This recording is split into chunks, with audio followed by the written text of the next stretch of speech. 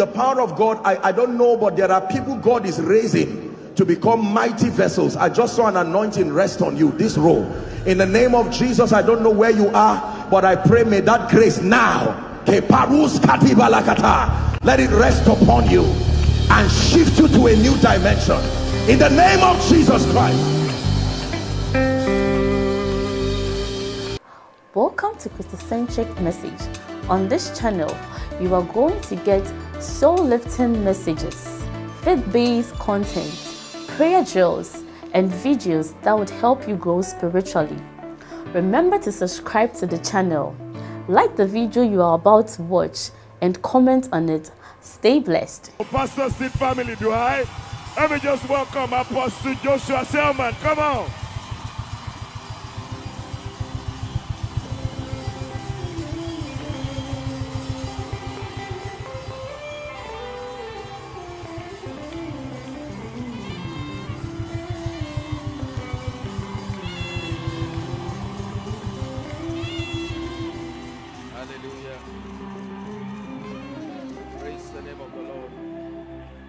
Hallelujah.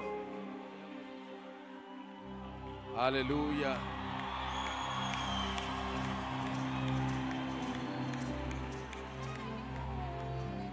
Praise the Lord. Praise the name of the Lord. It's my joy to be here, and I want to thank you. Hallelujah. I believe in what God is doing. I am here first and foremost in honor and to honor our father, Pastor E.E. Adeboye, and our mother. This is why I'm here. And then, secondly, I am here to bless and honor your pastor, Pastor Leke. He's a man who really, really loves the Lord. And thirdly, I am here because I love every one of you and I believe in what God is doing. I really do. Hallelujah. Praise the Lord.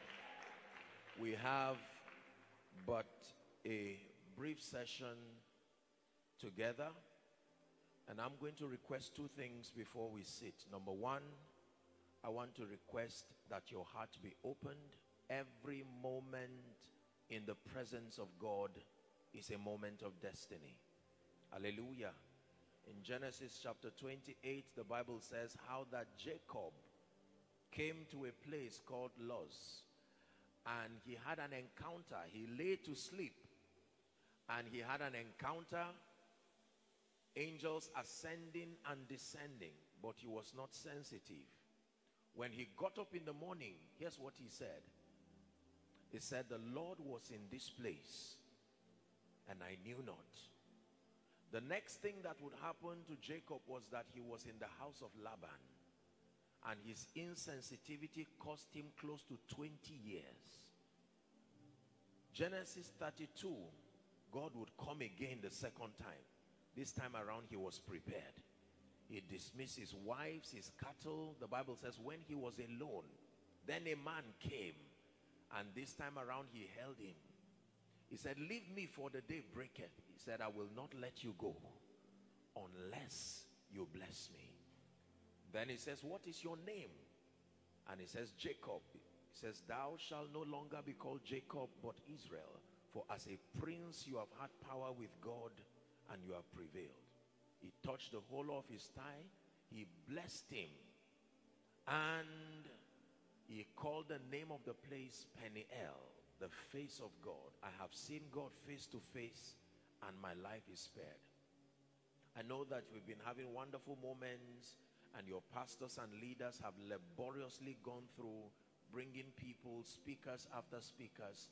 But I want to tell you to pay attention to this brief time we have together, because I believe that it is a time, a moment of destiny for someone here. Hallelujah. Are we in agreement on this? So in 1 minute whilst you're standing, I'd like you to passionately cry to the Lord. Give me a visitation. Give me an encounter. Go ahead. Passionately. Let it be from the depth of your heart. No distraction. Looking around. Set your eyes on Jesus and pray. That's how much he loves you. That's how much he cares.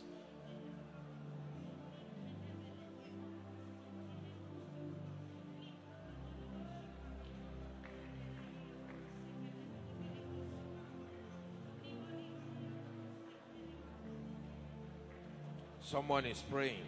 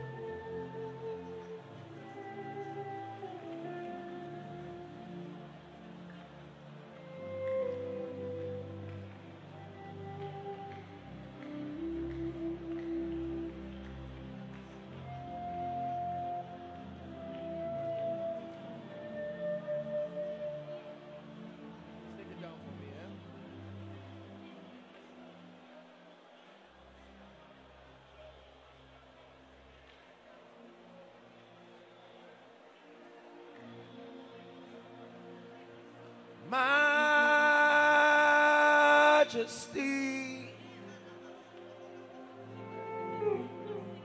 Majesty,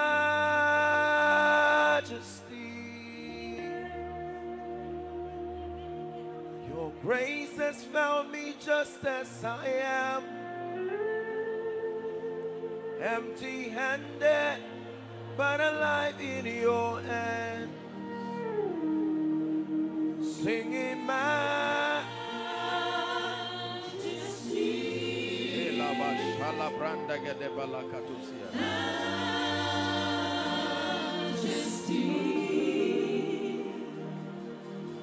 Forever I am changed by your love,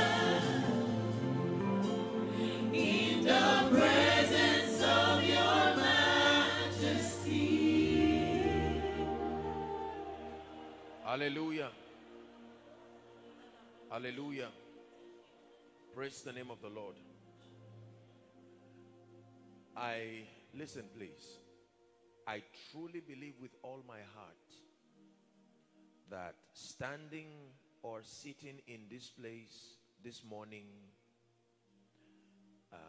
are a representation of the people that will receive the baton of what God is doing across the nations of the earth. I believe this. I believe this with all my heart. Number two, I also believe that in Satan's scheme of attacks, these are the major people that his attention is at. Why? Because he knows that if he can do something to you, he has destroyed the next 30 years of the church, the next 40 years of the church. Satan is very intentional.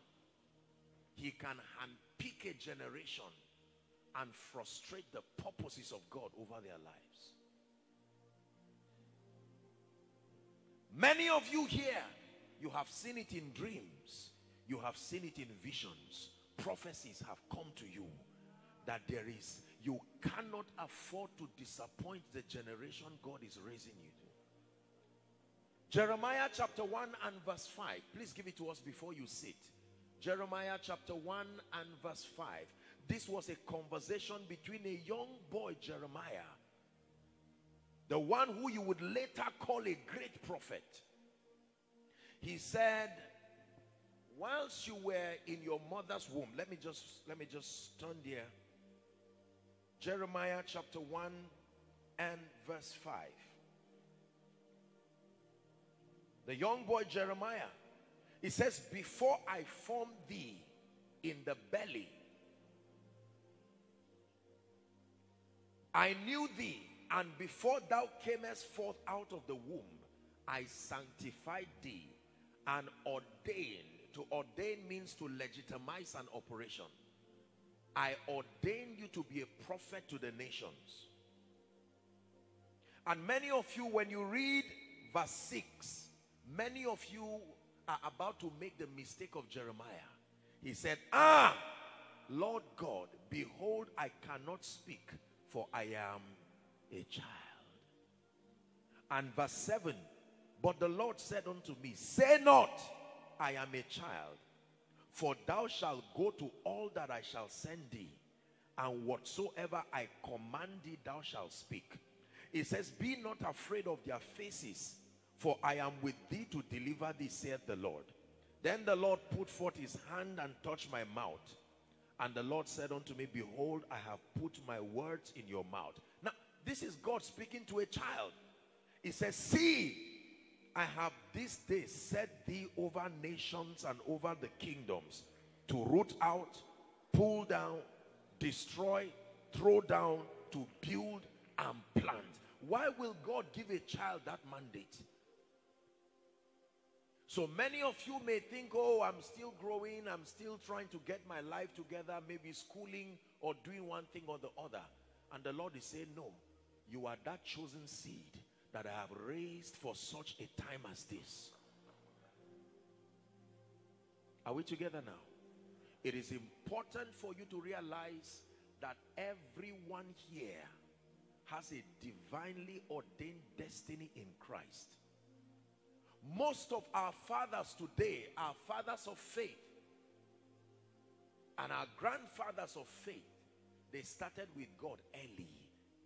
There is timing. Timing is a serious issue when it has to do with the matters of destiny, the matters of the glory of God. He says, oh God, thou art my God, early will I seek you. Early, there is timing. Please be seated. God bless you. Honor to be here again.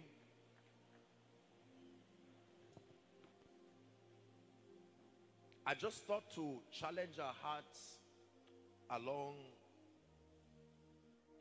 the lines of something that the Lord put in my heart. Acts chapter 13 and verse 36. I truly celebrate the entire RCCG and the sacrifice and the labor and the intention that is being invested to build the next generation of leaders. You see, one of the strategies of Satan, Acts chapter 13 and verse 36. One of the strategies of Satan is to plant a seed of negligence in those who are part of the current move of God, so that the system of succession and continuity is ignored.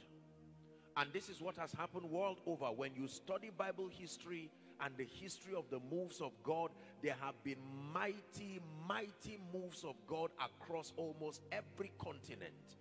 But the reason why these moves of God seems to fade out with time is because usually those who are in the current move of God, the epicenter of what God is doing, if the devil does not succeed in pulling them down and getting them to abort that project, his next port of call becomes their seed.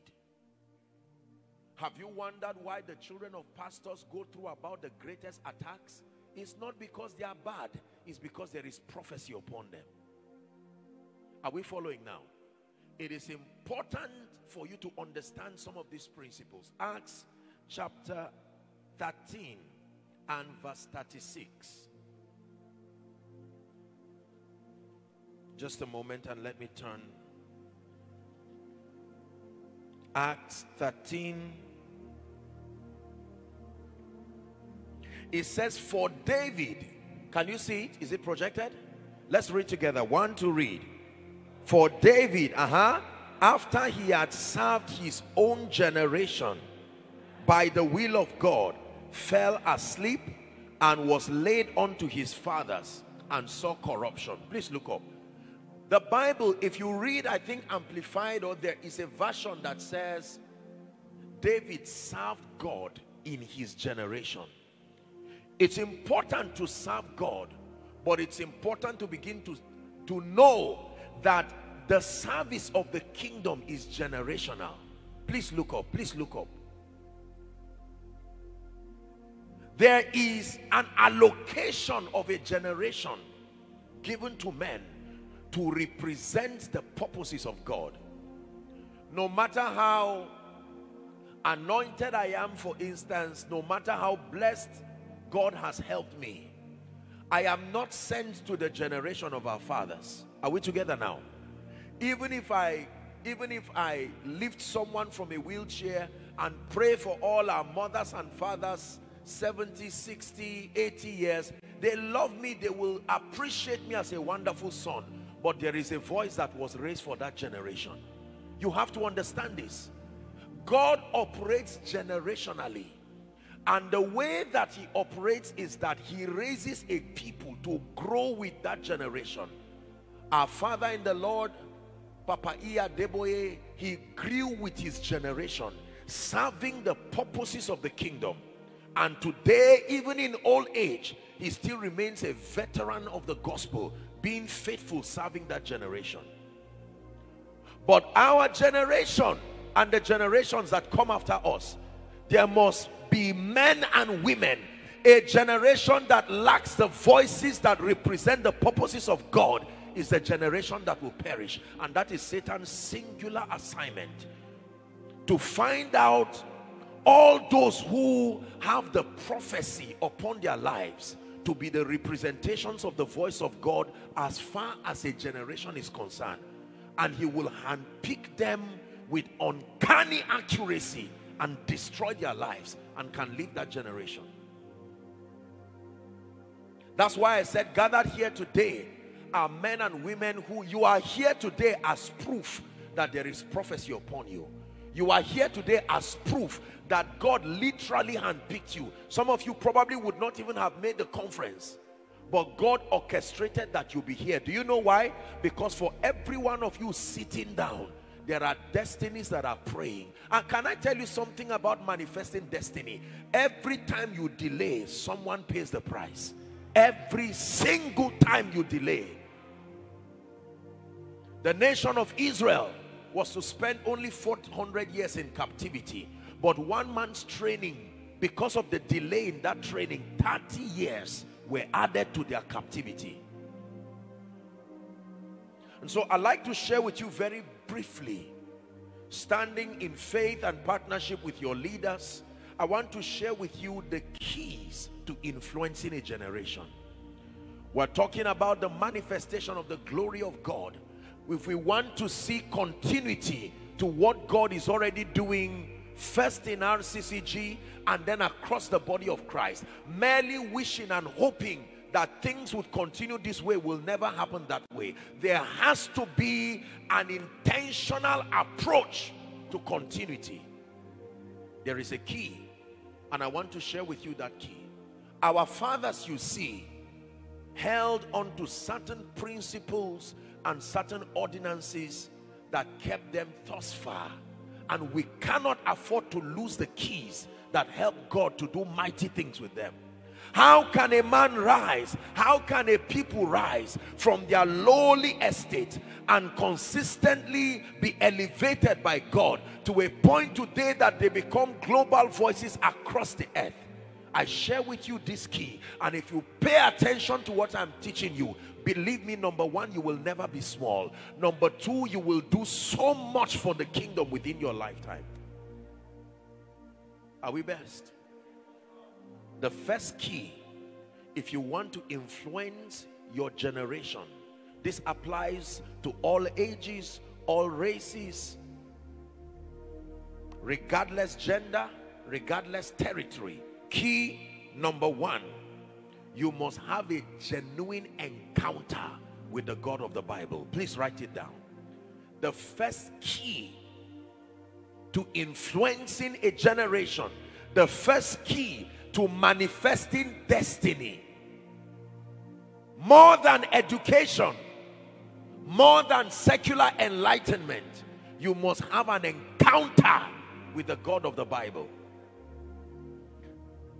Daniel chapter 11 and verse 32, the B part, I'll quote it quickly for time. It says, but the people that do know their God, they shall be strong and they shall do exploits. Not the people who are the inhabitants of the earth. It is those who encounter the God of the Bible. You are my God. That must be your testimony, that you are my God.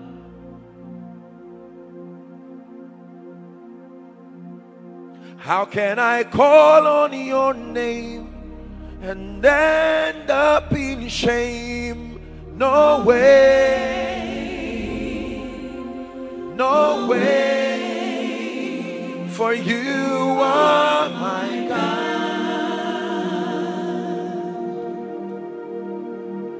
You are my God. Listen, Moses as a young boy, pay attention.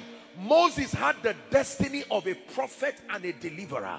But as a young boy who grew up in Egypt, he was taught Egyptian Scientology. He was taught witchcraft and all kinds of things. But when it was time for Moses to answer the call of destiny, the Bible says one time he was at the backside of the mountain tending his father-in-law's sheep, Jethro. Every time God is ready to use a man, God will create something that must draw your attention. Moses saw a bush that was burning and yet not consumed. And the Bible records that Moses said, I will turn aside to see this great sight. When God got his attention finally, he said, Moses, take off your shoes. You know what your shoes are? Your shoes are a summation of all your experiences and your ideas that you think God is. He's saying, Moses, do not think I'm like one of those many gods in Egypt. I am not one of them. Take off your shoes. I want to reintroduce myself to you. An encounter with God. If you do not encounter God, the God of the Bible, when you stand before Pharaoh, he's going to ask you who sent you. You must be able to tell your generation who sent you. Can I tell you the destinies you have been assigned to lift and change, whether in business, whether in ministry, whether in politics and governance? There are spirits that will ask you, who sent you? I am a pastor. I want to lead people from darkness to light. I want to show people the way. Who sent you? It is dangerous to not know who sent you. Moses said, who shall I tell Pharaoh has sent me? And God said, that's a good question. I am that I am. I am has sent you. Go and tell Pharaoh to search the archives of witchcraft and everything in Egypt. Is there such a God called I am? You know what I am that I am means? Because you see, the gods of Egypt were not all-purpose gods. They were gods that were designated roles. They were, in the beginning, God created the heavens and the earth. Before he created heaven, he was still there. Before he created the earth, he was there. He says, Moses, you are not standing before a God who needs support. Other gods need other supports to help them to work as a team. But this is God Almighty. And Moses said, I didn't hear this. They didn't teach me that there was such a God. They taught me that if you needed your crops to grow, go to this God. If you needed weapons of war and strategies to win, go to this God. If you needed fertility, go to this God. But what kind of a God is this that is everything? He's called I am that I am. Listen, it was on the strength of that encounter. He says, now that you've met me, go and tell Pharaoh, I am has sent you. Moses, I hope you know that the then Pharaoh was his half-brother Ramesses. Moses was being trained to be the next Pharaoh in Egypt. Now Moses gets back into Egypt, and everybody's looking at him. You were once here over 40 years ago. Now he comes with a staff and says, Pharaoh, thus saith the Lord God of the Hebrews, I bring you a word as a savior over my generation. Let my people go. And Pharaoh laughed. He said, Moses, I see that you've been in the wilderness for a long time. You do not know that this is the center of witchcraft. And he says, Jannes, Jambres, come, throw your rods. Moses threw his rod, it became a serpent. And Pharaoh said, you can't convince me with this. When they threw their own rods, they were all serpents, but a miracle happened. The one who has control over time and matter. How do you swallow 2 serpents and don't increase in size? There was a statement there. He picked them up and it still became one same rod. No increase, no nothing. And Pharaoh said, wow, this is interesting. I will research, I will find out what happened, but I'm not convinced. After 9 plagues and the 10th one, Pharaoh came to a point where he acknowledged finally that there was a God in heaven. And an exodus was declared. And again they stood the Red Sea before them, the Egyptians behind them. And Moses, by the leadership of the Spirit, on the strength of that encounter, used that same rod and parted the sea. Can I tell you this? Especially for those of us who God is going to be sending in ministry, the days that we live in right now, it is risky to stand on the pulpit and preach about a God you do not know.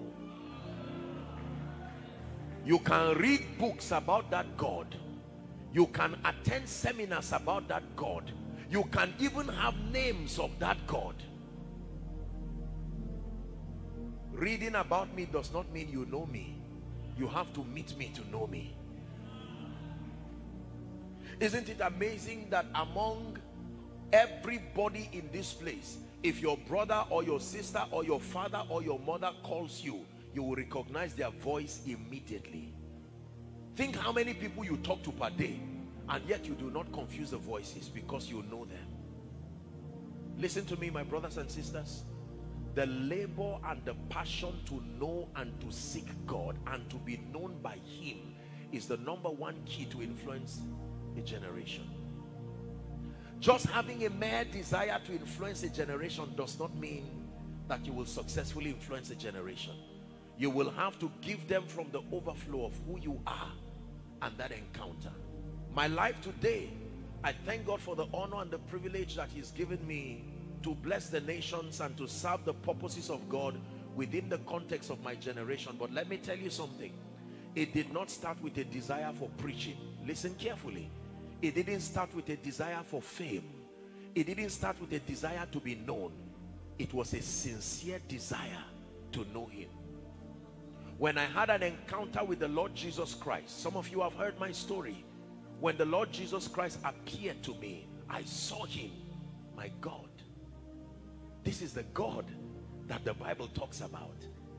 There was Jesus standing before me, and I was like a dead man. I know what happened to Isaiah. Today when I sing to Him, I'm not singing a special number. I know. Today when I tell you God is real, it is not just a mere empty talk. It is true. Are we together? We have several options in this generation today. There are many things. When you say God, God means many things. It's important that we have an encounter with the God of the Bible. For some people, God means some idol somewhere.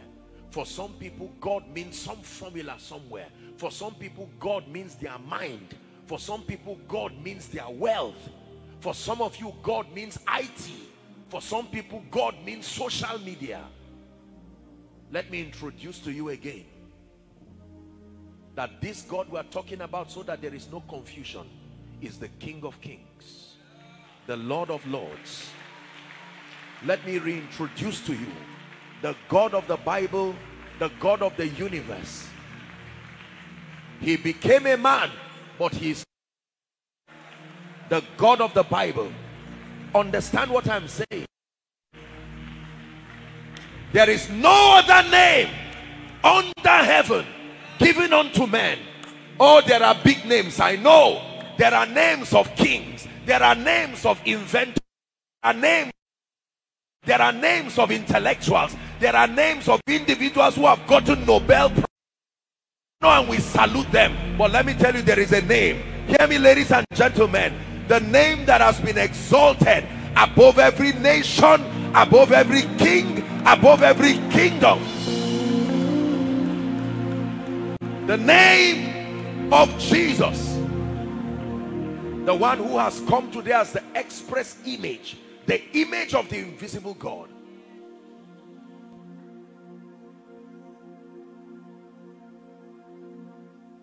Just breathe your name upon me, breathe.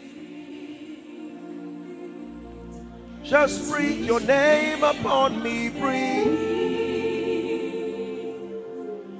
Your name, is your name, breathe. Just breathe your name upon me, breathe. Now listen carefully. Why am I telling you that you need an encounter? Beloved people, listen to me. The level of distraction that we have in our world today has never been before now. There is everything clamoring for your attention. The social media is there desperately calling for you. Nothing is wrong with these things in themselves. IT is there desperately calling for you. The desire for fame is there calling for you. All kinds of suggestions in our world today. Can I tell you this? When you want to serve the purposes of God, you must choose you this day whom you will serve. You have a choice to say, I'm not interested in you. I'm already an IT person. You have a choice to say, I'm not interested in you. After all, I came from a Christian family. I am a pastor's kid. I'm a seed or child. I'm a pastor's, I inherited ministry from my father. But can I tell you the truth? When it has to do with the matter of God, it's not just a family affair. It's an individual affair. You can know the God of your father and your mother, but he must become your God. Another man's salvation will not save you. You will need to stand before him and make that declaration. I'm speaking to people here that I perceive by the Spirit. Some of you love the Lord with all your heart, but there have been distractions around your life. Some of you, this is not how you started with God. When you started with God, you watched your parents love the Lord and passionately pursue him.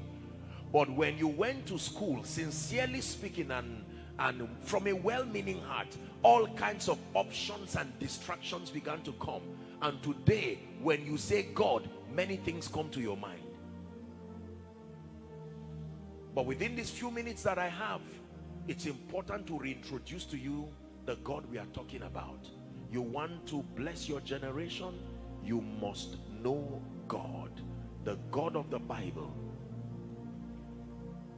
Whilst you are standing here, in 1 minute, I want you very quickly to make a declaration and say, God, reveal yourself afresh to me again. Go ahead and pray. Reveal yourself afresh. Reveal yourself afresh. Reveal yourself afresh.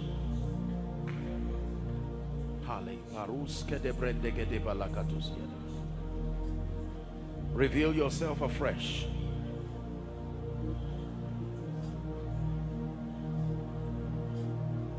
When I met the Lord, it changed my life.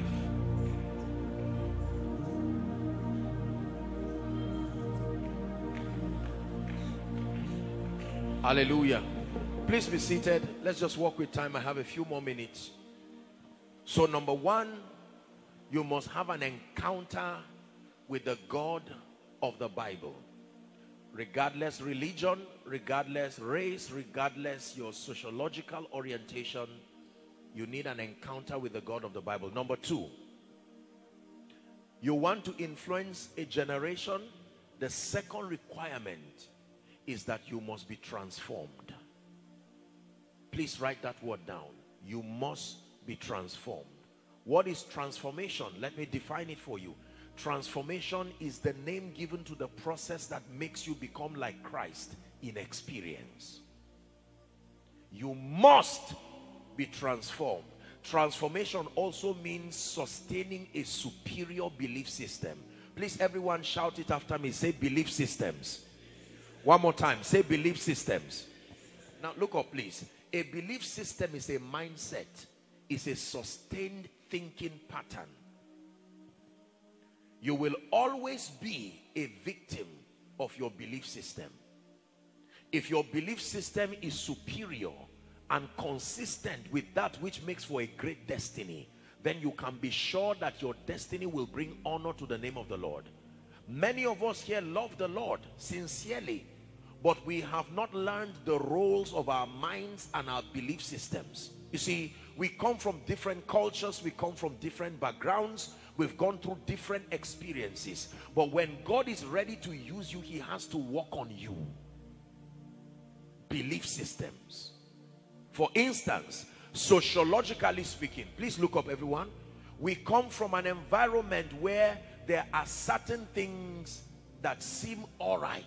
But when you come into the kingdom, God must culture your understanding and your belief system. Our world today, sadly, is built on greed, is built on selfishness. It doesn't matter what happens to anybody. Once I am fine, I'm okay. When you come into the kingdom, you begin to learn the law of love. You begin to learn the law of unity. It is all right, according to the world system, to be corrupt, to steal, to cheat, to do whatever it is. But when you come into this kingdom, you understand the nobility of dignity. You begin to learn all of these virtues. You need a superior belief system to be able to change your world. You cannot change a world that is like you. You have to be higher than the system to be able to change it. Let me repeat myself. You cannot change a world that is like you in terms of thinking and mindsets. You have to be higher than that world, higher than that generation. Are we blessed? And for those of us who have had the privilege to travel around the world, some of you here have come severally or have come from different nations and have had the opportunity, by reason of the opportunities that God has provided for you, to be outside of this environment, outside of Africa. You must be careful the things you imbibe. Listen to me. Westernization is profitable provided it submits to scripture. Secular enlightenment is profitable provided it submits to scripture.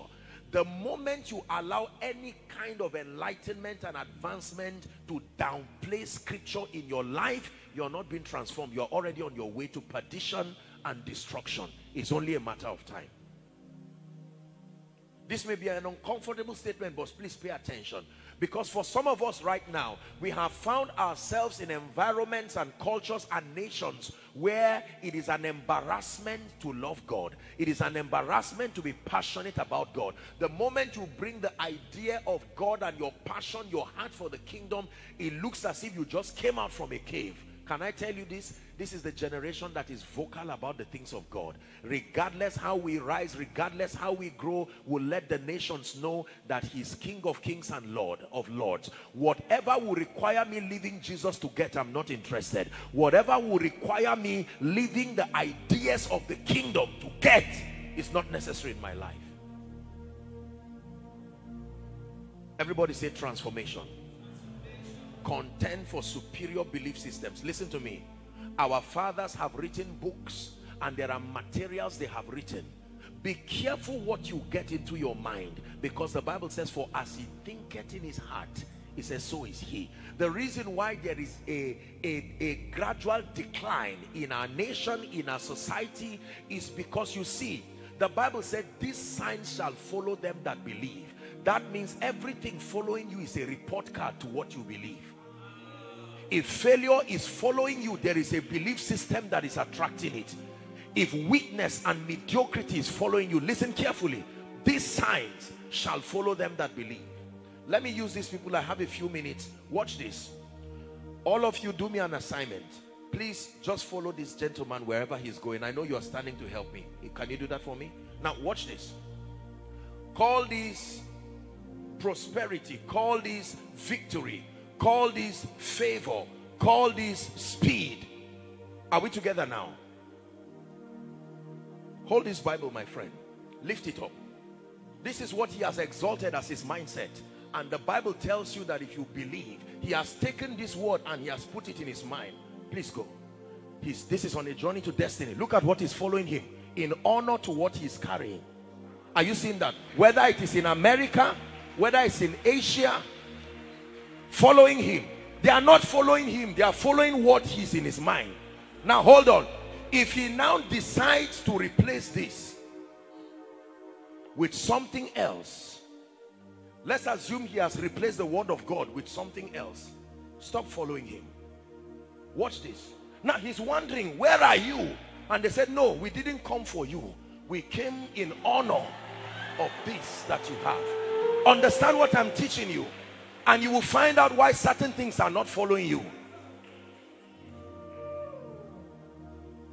We came from backgrounds where what is following us is defeat, jealousy, failure. And you are saying, why is my life like this? Why is it that everybody does not like me? No, it's not you that they don't like. There is something about your belief system that is attracting these things. Just because you went to school does not mean your belief system just lives like that. Here's what the Bible says. It says, let this mind be in you. Philippians chapter 2 and verse 5. Let this mind. The word let there means permit this mind. One more time. So this gentleman comes for the pastor's seed conference. And while the word of God is coming, he rededicates his life and makes up his mind that once again, and here they come again. He leaves this conference with favor following again. These signs. This is someone's prophecy. I'm acting out your prophecy. That these signs. Now watch this. So if you are the devil and you want to destroy this man, how will you destroy him? If you are Satan, you will never be Satan. But if you were Satan and you want to stop all these blessings from following this man, what is the one thing you need to do? Are you seeing why Satan is after your mind? So he bombards you from social media to internet, to all kinds of things. It is not you he's fighting. He wants to fight the place of the word of God. So your prayer life dies. Your word life dies. No more passion for Bible study. You carry a Christian book and throw it away. And sooner or later, the heritage you got from your parents, when you met them, you met favor. When you met them, you met power. But right now, you ignored God. And the signs no longer follow you. Listen to me. Some of you were exceptionally intelligent because intelligence was part of that. When you loved God, when you now left him and replaced him with something else, your mind became full of all kinds of information. Intelligence stopped following you. Now your life has been plunged. Listen, I came by the power of God to tell you, drop everything that has been misleading you. Pick up the scripture. It may not look like you are changing, and others will laugh at you. When you pick this, your world, you see, our world is an arrogant world. Even when they are failing, they act like they know what they are doing. Do not let people influence you out of this pattern you have been given. Our fathers today kept this. When their world was saying you are wasting your time, they said, I'd rather waste my time on Jesus. Look what he's made their lives become today. Never let anyone make you believe that loving Jesus and living for him and staying with scripture makes you a failure. I reckon that the sufferings of this present time, the Bible says, is not worthy with the glory. Oh, there is a glory that is coming. I tell you, let them laugh. They will bow their heads in shame. Let them laugh while you pray in the spirit. Let them laugh while you study the word of God. Let them laugh while you read quality materials. Let them laugh while you are mentored by the fathers. Inevitably. Hallelujah. Are you learning? Let's demonstrate it one more time. Listen, as I'm walking them round, start adding the list of the things that must follow you. Favor, lifting, speed. Oh, it must follow me as my mindset is transformed. In the name of Jesus Christ. In the name of Jesus Christ. My mindset, I replace secular humanism with scripture. In the name of Jesus. And all these things keep following me. Hear me. Brothers and sisters, let me challenge you. Please look up. Please look up. After this conference, I'd like you to go back to your library. Go back to your phones. Delete any junk there that does not sustain the power. Listen, don't feel offended though. I came here because I love you. Junk music, junk information, junk stories. You used to love God, but right now you read things that pollute your mind. You find out that you can't think straight again. Send it out of your phone. Don't say everybody is doing it. Send it out of your phone and say, in the name of Jesus, I have somewhere I'm going. And devil, you are a liar. You will not stop my destiny. Can I tell you this? While you are doing this, the devil will make you feel like you are cheated. But I acted this so that forever you will remember that every time you are throwing the Bible is more than the Bible you are throwing. You are throwing your breakthrough. You are throwing your lifting. You are throwing your longevity. Every time you pick the Bible and say, I'm not interested, you threw greatness. You just threw victory. You just threw power. You just threw influence. But every time you pick your Bible, hallelujah, it's not only your Bible you are picking. You are saying yes to victory. You are saying yes to lifting. You are saying yes to power. You are saying yes to long life.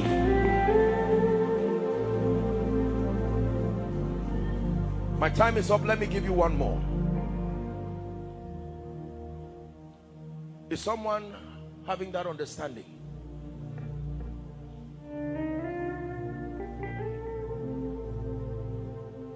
Let's do a quick recap. Sit down please. Keys to influencing your generation. Key number one, help me. You must have an encounter with the God of the Bible. Those who are just coming, God bless you, good to see you. Please do well to write.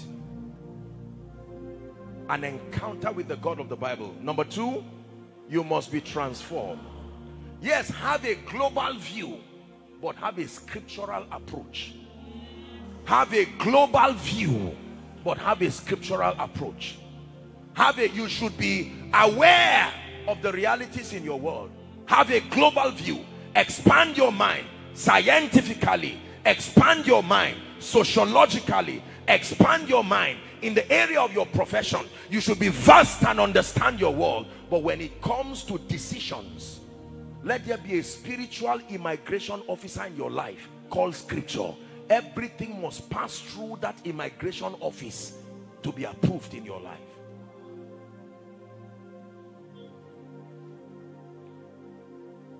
Are we together? Key number three. Are you ready for this?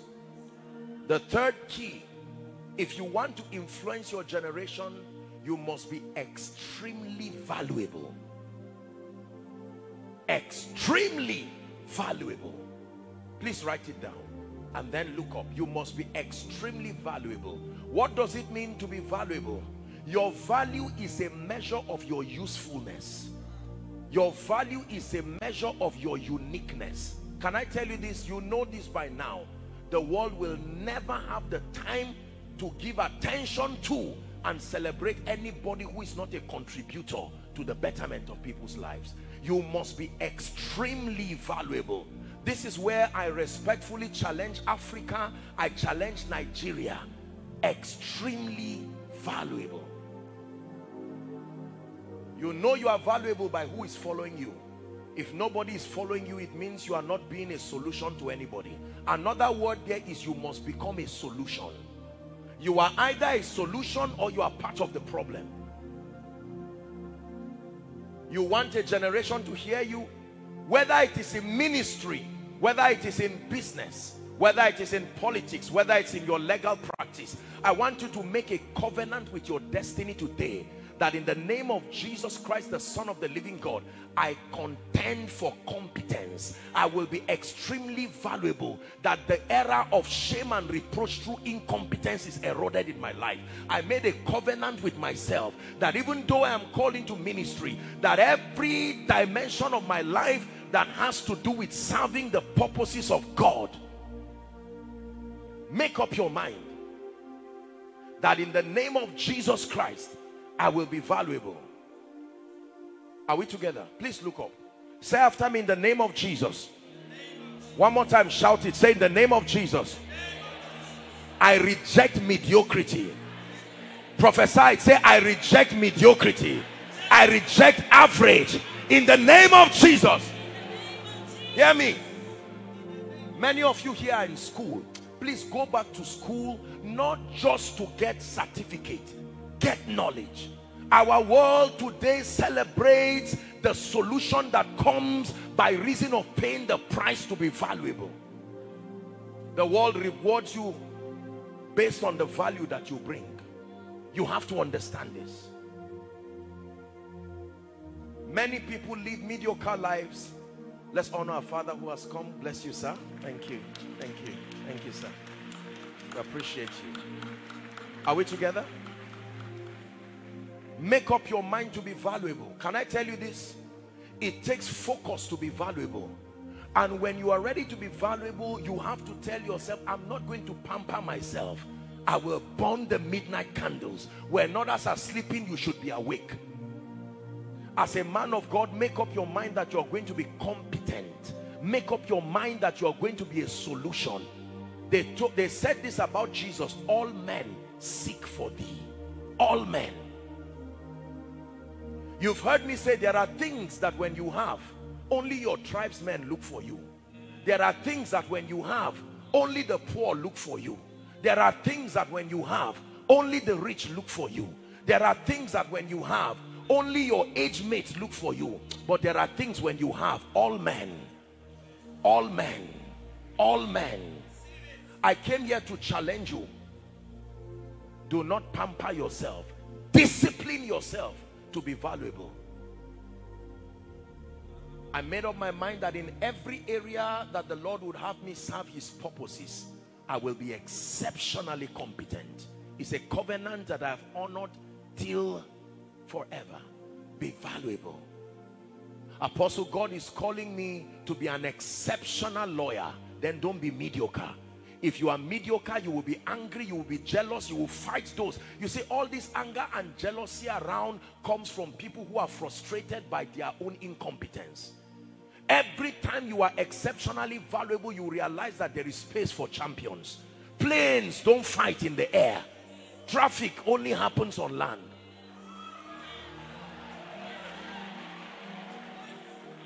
Are we together? There are a few times where you will be in the air and then you sight another plane.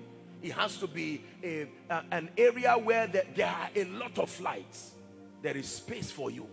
But can I tell you, you have to make up your mind. Here at this conference, one thing is needful. Lord, what is the area you are calling me to? If it's ministry, give it your best. If it's business, give it your best. How do you know you have arrived? When you are serving kings. Until you begin to serve kings, don't stop. It is only when you serve kings that you receive the reward of kings. Seest thou a man diligent in his business?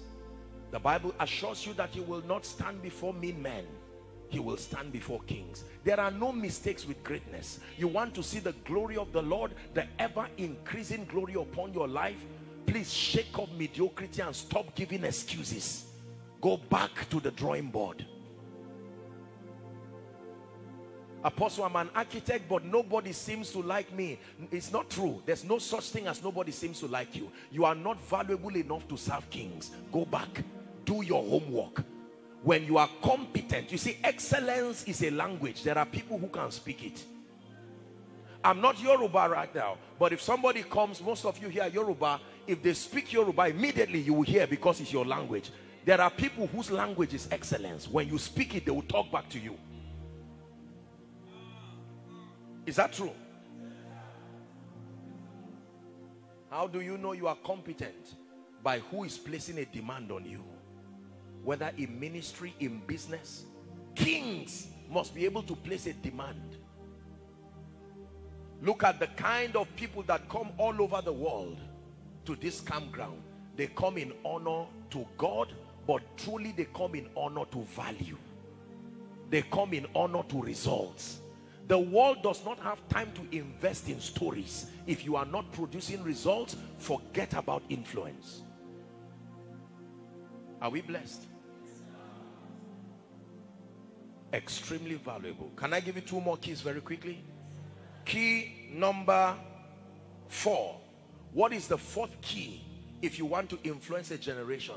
Understand the power of strategic relationships. Please write it down. You must understand the power of strategic relationships. The command be fruitful also means be relational, because the only way to be fruitful, everything multiplies through relationships. It takes a relationship between a husband and his wife to have a child.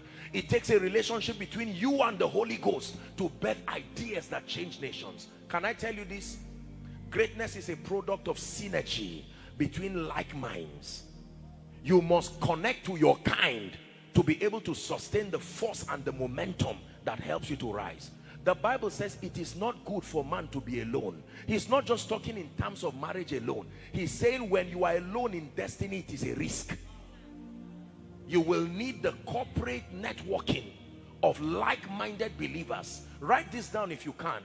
The community living, kingdom community living, is the key to sustaining kingdom values. Kingdom community living. That means you are not alone. If you feel pain and it looks like the devil is trying to bring down your prayer life, Pastor Leke is here. You can reach him and say, sir, can you pray with me? Woe betides a man who does not have any support system in his life. You will not go far. In this kingdom we rise based on the relationships. Do you know why I'm teaching you this? So that you begin to make strategic friends with yourselves here. Many people say, I am a Christian, but all their friends, none of them love the Lord. None of them share the same values. Can I tell you, if there are 5 people in your life who are unwise, you are the 6th person. If there are 5 people in your life who are lazy, you are the 6th person. If there are 5 people in your life who are, you are the average of your relationships. Love is a command, relationship is not. And pick your friends with intention. There's no such thing as we grew up together. If they are not going where you are going, sustain the courage today to unashamedly edit your relationships. I can love you from a distance. God is the God of all flesh. But when it has to do with destiny relationships, there are 3 kinds of relationships. Give me 5 minutes. 3 kinds of relationships very quickly. Number 1, there are general relationships. You go to buy bread, you meet someone, you buy bread from him. You go to fix your shoe, you go to fix your... You meet people everywhere. And the Bible mandates to honor all men. General relationships. Number 2, there are seasonal relationships. Relationships that come into your life for a season. The key to maximizing these relationships is discernment. To be able to know what it is that God has for you to receive within the allotted season. Are we together? But the highest and the greatest of all these relationships is called destiny relationships. Write it down, please. Destiny relationships. When you lose this one, you have lost a lot. Don't leave this conference. Pastor Seed, listen to me. You must have at least 2 friends that God will give you here, who become your prayer partners, who become people you can confide in. You can tell them, look, I've observed that in the last 1 week, something is wrong with my spiritual life. And the person does not bring some antichrist statement to you. You know he can pray. He say, I know it's an attack. Remember what we learned. Your gist is scripture. Your jokes are scripture. Your discussions are scripture. It's not fanaticism. It's growth. Can I tell you this? Please don't say everybody likes me. This is an evil world. Learn it on time. Be intentional about choosing friends. When they ask you who are your friends, you should be able to say it immediately and intentionally. So person. Thank God. And you say, oh, no. These are good people. They influence your mind. Because you see, when you have relationships, you submit your thinking to your relationships. Relationship is a risk. You submit your mind. You program your mind to be open towards their influence. Finally, and then we pray, the last key to influencing a generation is that you must be unusually anointed. Psalm 89 verse 20. You must be unusually anointed. We're wrapping up now. Please pay attention.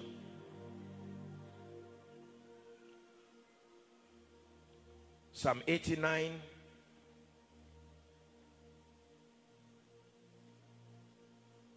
verse 20. Is it projected? Please read with me. We're reading to 24. Ready? 1 to read.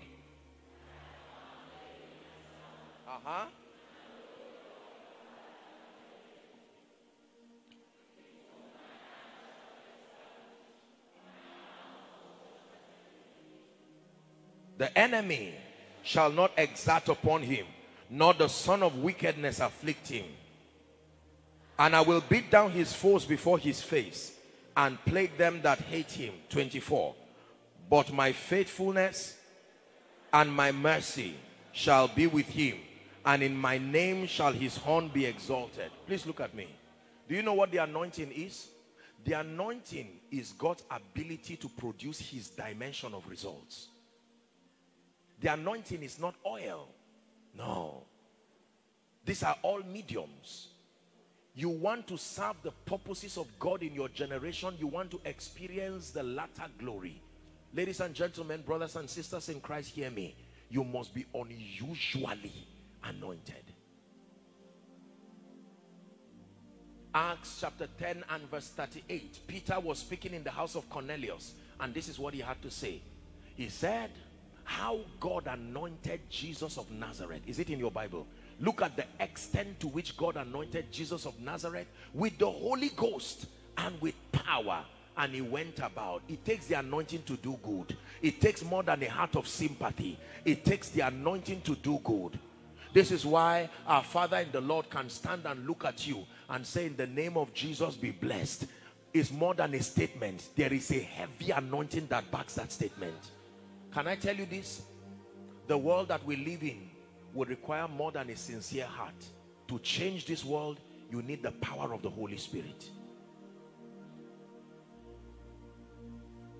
Unusually anointed.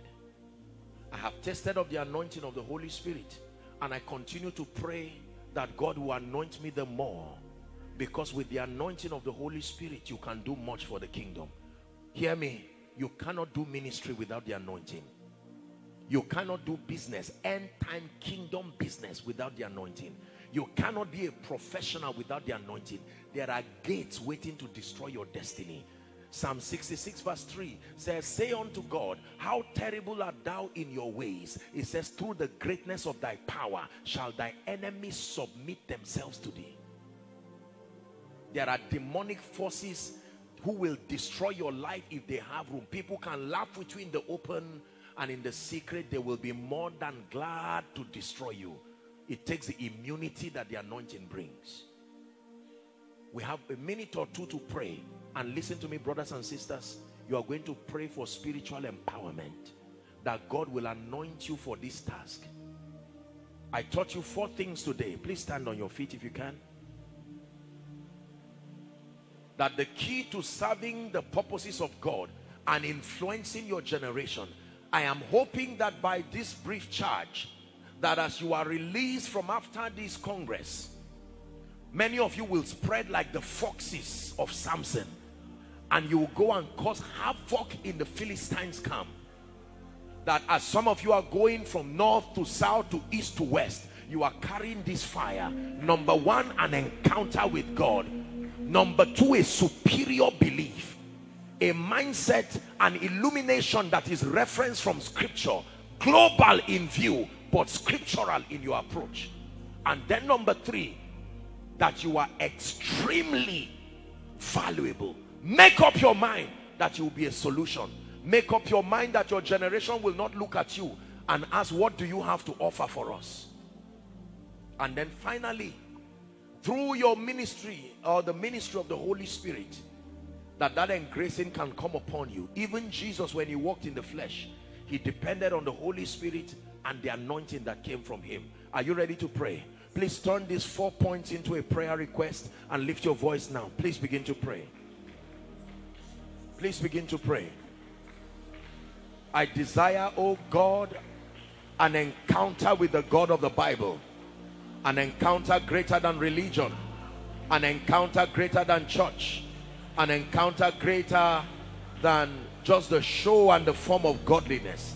I need a genuine encounter. I've known him as my father's God. I've known you as my mother's God. I've known you as my pastor's God. But I want you to be my God. Number two, pray, Lord, work on my mindset.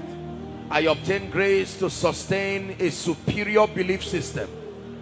The kind of belief system that can allow me host your grace, your power, an orientation that is global in view, in scope, but scriptural in approach. I'm tired of being limited and being mediocre in my belief. Grant me the grace to be global in my view, to be global in my scope, but to be scriptural in my approach. Then number three, I am a solution provider. Lord, place something upon my life that will cause the nations to place demand of. I refuse to escort men in the path of destiny and walk around shadow boxing.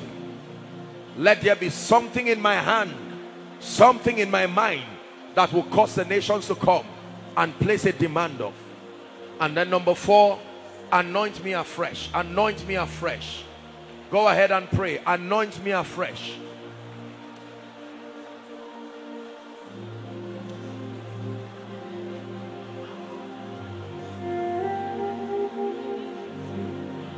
Anoint me afresh. Hallelujah.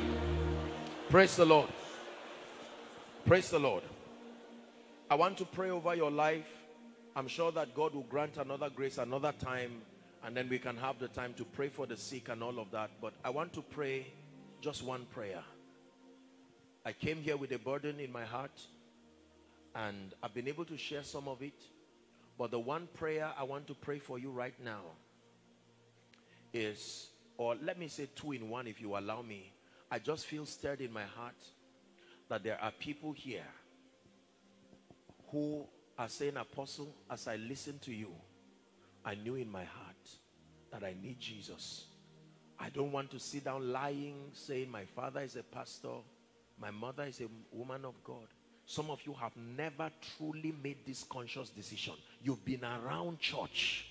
You've been around the things of God. Judas was around Jesus, but he didn't save him.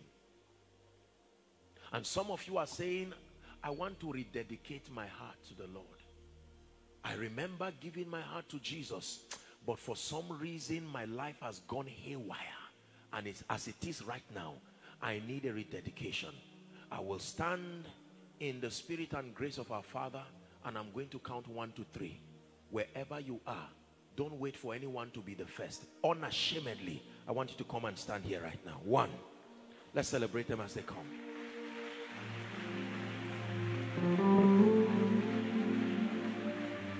2.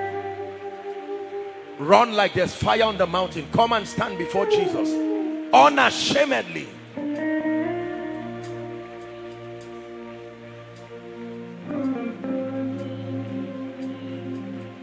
Are you still celebrating Jesus for a harvest?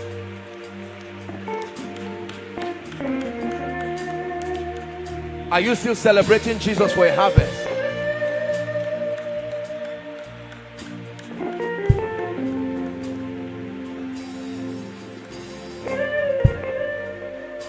Hallelujah. Hallelujah.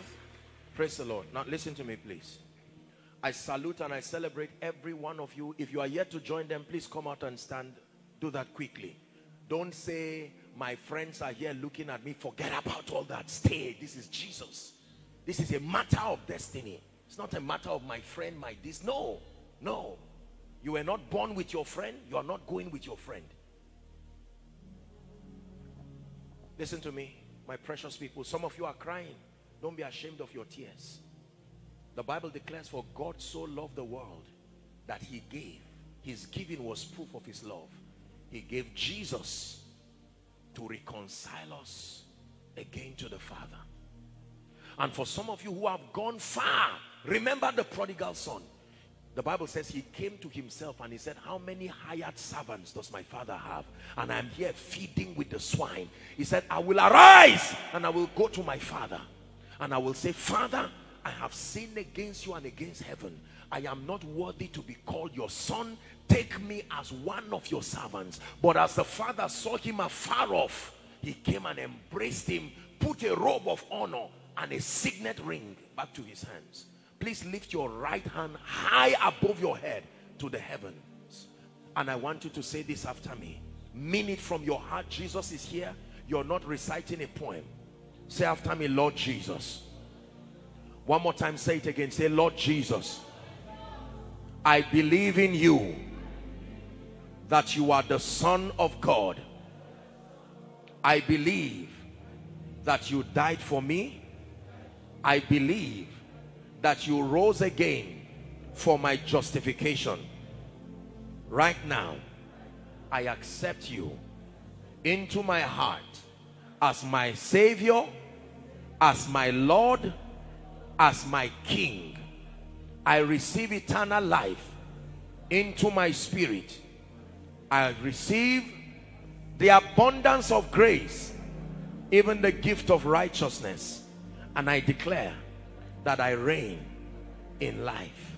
The power of sin, Satan, hell, and the grave is broken over my life.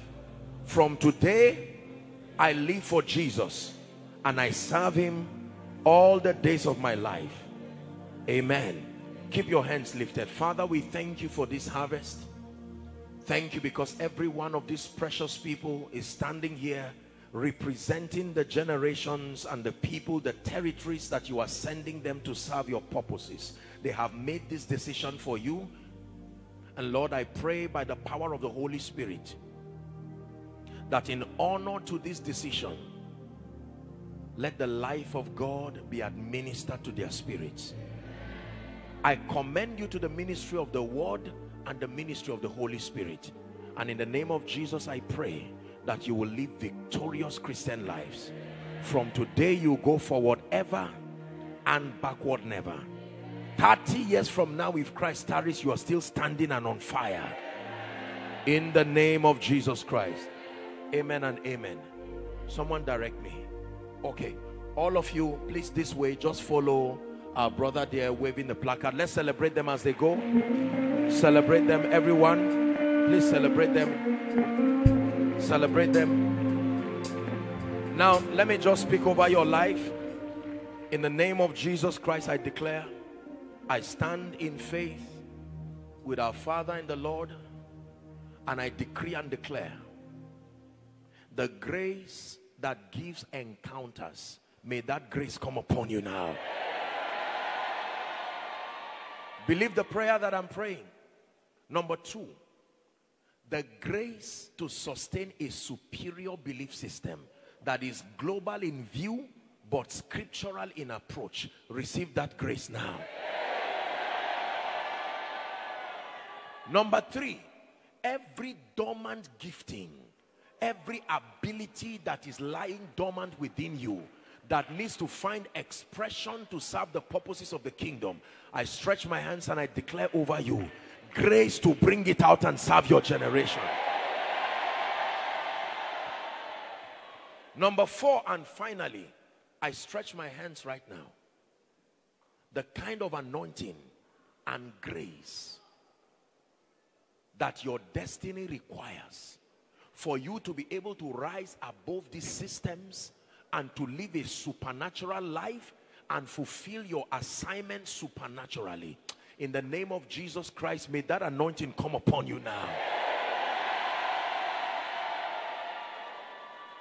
The heritage of superior graces that are upon this ground, upon our Father in the Lord, and upon all the fathers that represent the move of God within this territory.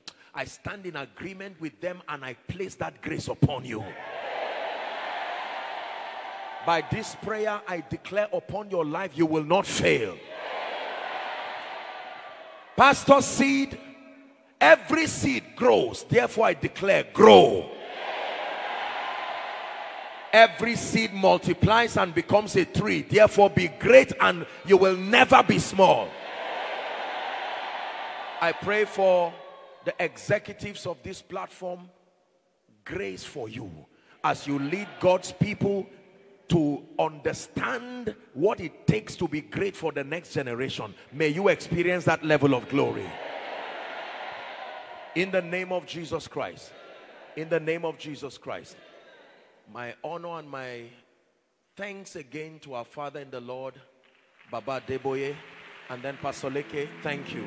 Thank you. I love you. Pastor C, the Lord bless you. The Lord increase you in Jesus' name. Dearly beloved, I hope you were blessed by this message. Do not keep the video to yourself. Share to as many as you can to help them bless. Check our homepage for more of our messages. Subscribe to the channel, comment on it, like it. See you on our next video. Bye. Pray, pray, pray for your destiny.